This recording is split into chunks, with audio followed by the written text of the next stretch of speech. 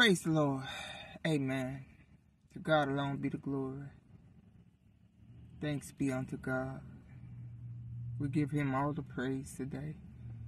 Thank God. We want to talk about the mark of the beast. We're going to talk about Sharia law and Islam. Years ago, back in Houston, I had a dream about the flag hanging over America. And the flag turned from the American flag to a brown flag, to like it just a different color flag. But we all know that Islam's color is green. Okay? Praise God. And it's becoming to me more real now that months ago, they said the White House was sold, was bought. So they're doing undercover stuff. The mark of the beast is nigh. It's nigh, very nigh. The mark 666, you know, that's when in the book of Revelation say you won't be able to buy or sell unless you have the mark in your head or in your hand. And men are not talking about this here, but this is still getting ready to happen.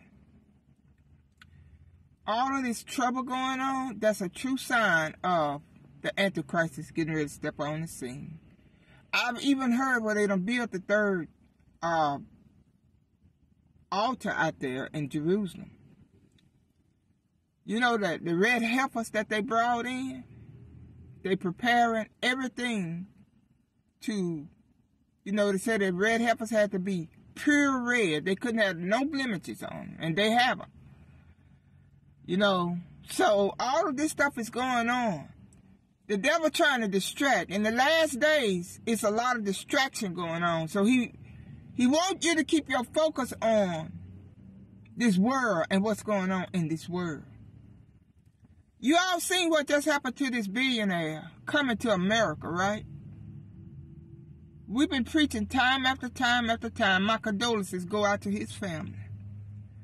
To his, you know, the family that's left, because his wife and the son, they said they all dropped down with the helicopter.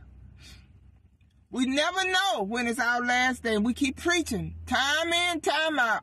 I don't care what country you're in, America, Africa, Switzerland, wherever you are. People's laugh at us. Because the Bible said in Jude they will be marking us. The rapture may not come on your time clock. Things can happen to you just like it happened to this billionaire and this CEO in the airplane. You can lose your life instantly like this now. Or in a car accident, anything. People dropping dead now. Sisters and brothers and those listening. Do you have your house in order? That's the question. Anywho, the White House is set up for Islam. The Muslims is already in the gates.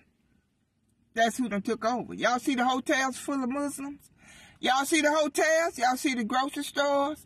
Do y'all see the gas stations? Open up your eyes, people. Do you see what's going on? It's right in our face. They're going to change the American laws and constitution. Y'all get ready. It's already set up. Islam going to be running America. Praise God. Let's talk about Islam. First, let's talk about it. A religion that calls itself a religion of peace. They call themselves peace, but they're not of peace. They are murder and killing. During Ramadan, Muslims fast morning, evening for 30 days. They pray 5 times a day and attend their services in the mosque. The Quran, which was written by a murderous spirit, talks about infidels. And if you were to become a Muslim and then convert to a different religion, the Quran commands that you be murdered. That's their laws. Muslims torture their victims to the point of no return, killing them right now in Iran. They hang people over there, man. Y'all don't know what's coming up on this earth. That's why we keep preaching to y'all. Y'all get saved. Because if you left behind, and when this new America come into full term, it's going to be like none other. It won't be free America anymore. They even take their own lives, which is a suicide spirit. In the name of Allah, who in my opinion, as a foreman, who in my opinion,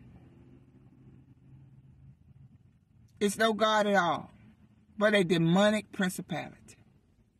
In fact, in the former days, we dealt with demonic spirits. I come from a large family, a family of witches and warlocks, Freemasonry, Eastern Star.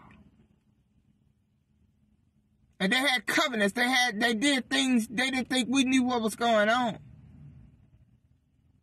If you look at the mosque in Mecca, the most common color you see on their doors and flags is green. Then how is it that this religion of peace can get you to heaven? Okay. Islam is a religion that's called itself peace, but it's not peace. Jesus is the way, the truth, and the life. There's no other way to get to heaven. Jesus is the way, the truth, and life.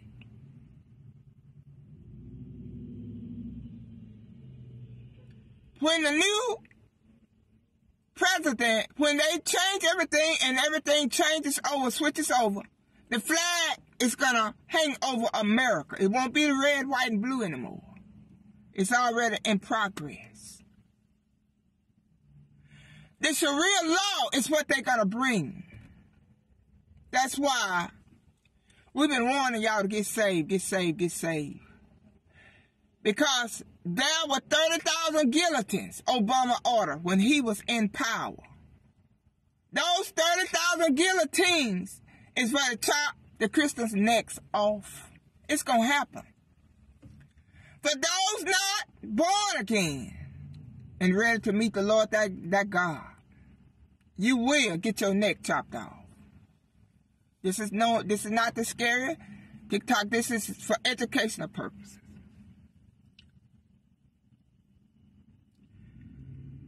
The Constitution must be subordinate to Sharia law. This was coming. There are evangelists being slain, some being shot in the head, some being killed right now in other countries.